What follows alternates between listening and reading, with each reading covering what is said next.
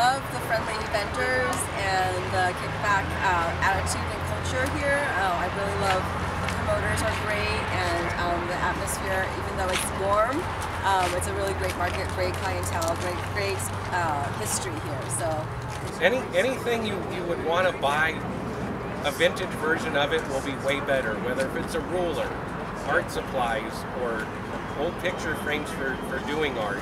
Oh yeah, records?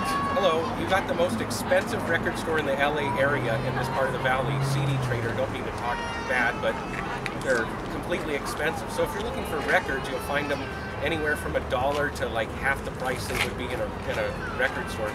If you come out to a place like this, you're gonna pay like probably about half what it would be in a retail setting. So it's smart business to come out and like shop for vintage stuff at the flea market, because where do you think vintage stores get their merchandise? They come out here and buy it. I just got 3 records. I just was like searching through one of those bins. They were like $1 each, so I just picked up a few.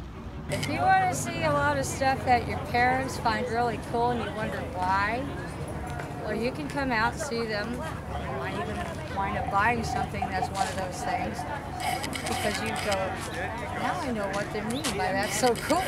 No, it's a cool place that you can learn some history, and yeah, you meet friendly people, and it's here.